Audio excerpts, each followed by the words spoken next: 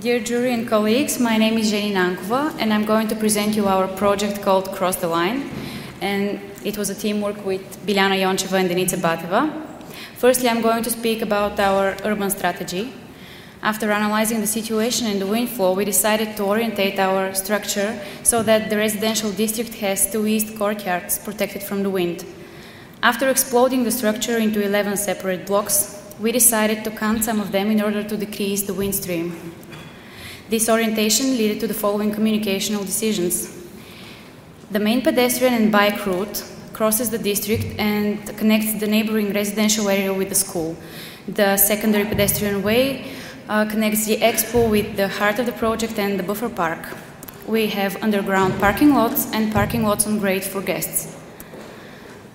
We have planned all demanded public amenities, but we also have included public passage, which collects most of the social functions, 2 winter gardens in which people can rest and socialize, neighborhood plaza and skate platforms which transform into toboggan slides in the winter. Our urban accent is the public passage. It includes a lot of public functions like cafes, restaurants, shops, library, fitness center, etc. For better microclimate and comfort, the covered street is lowered to the basement level by platforms. And here is a view from the covered street. According to the sun study, the natural daylight and the sun gains will be sufficient.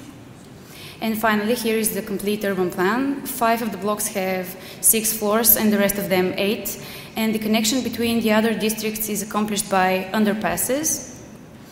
We have 3 different building types, small, medium and large. S-type are located in the center of the district, which is the noisiest area. Therefore, these buildings are designed for young couples and students.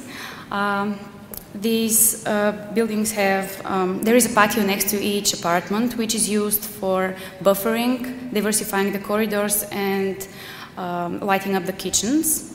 A typical floor has 2 one-room apartments and 2 two-room apartments.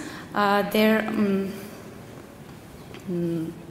M-type are located on the north and south part of the district.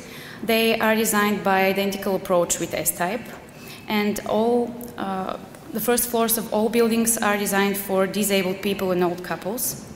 L-type are a bit different. They are designed for big families and they include greenhouses which are included in the heated volume and accumulate sun energy. The facades are in contrast with the dynamism of the passage.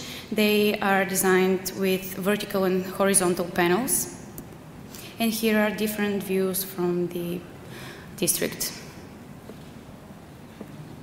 And finally, I'm going to speak about the technical aspects. A ventilation system with an air-air heat exchanger and a ground source heat pump are used for ventilation, heating and hot water needs. And the rainwater is collected and reused, and the waste is managed by a vacuum sucking trash system. And the blue line shows the airtight layer. So the building is designed with reinforced concrete construction, and we have used correct Isover materials, as you can see from the details. The first one is for flat roof, and the blue line shows the airtight layer. The next one is for external wall. Next is first floor slab above unheated space, and again the airtight layer, and finally for the basement slab. The specific annual heat demand is 13.49 kilowatt-hour per square meter, and all technical aspects are fulfilled and the passive house standard is reached. And finally, the social public passage, which is a backbone and accent of the project, is in contrast with the calm, quiet and comfort residential part. Thank you for the attention.